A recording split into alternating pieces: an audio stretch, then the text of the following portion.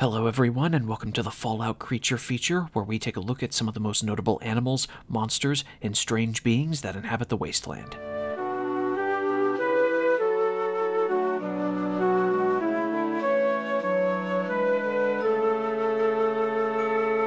I'm LS, and today, in tribute to our wonderful guests from the Fallout 5.0, we're going to cover the creatures that their members will encounter whenever they engage in a mission in their pit patrols.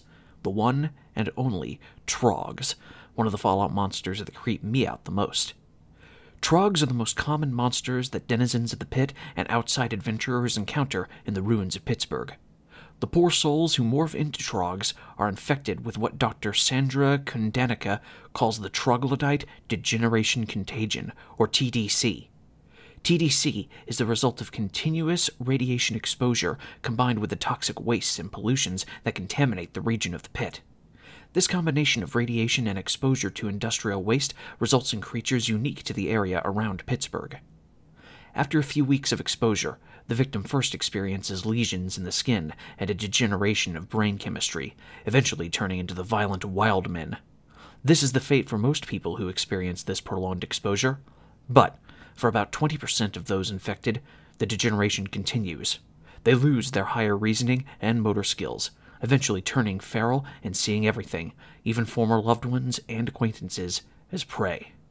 Even though adults have a small chance of going completely feral, children born within the regions where TDC infection occurs are practically guaranteed to turn entirely feral only weeks after being born, due to the contamination rate.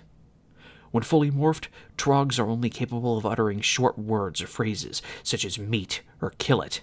Even though they aren't particularly strong individually, Trogs swarm their prey in packs, and this is where their danger comes from. They prefer dark areas of the pit, not wanting to go out into areas that have a lot of light. The Trogs are a terrible danger for any wasteland wanderer or member of the 5.0 going on a Pittsburgh patrol mission. If you ever go on a patrol mission to the pit, make sure you don't go alone, because you never know in what dark corner these terrible monstrosities will be lurking. Thank you for listening to this episode of the Fallout Creature Feature. For Junk Radio, I'm LS.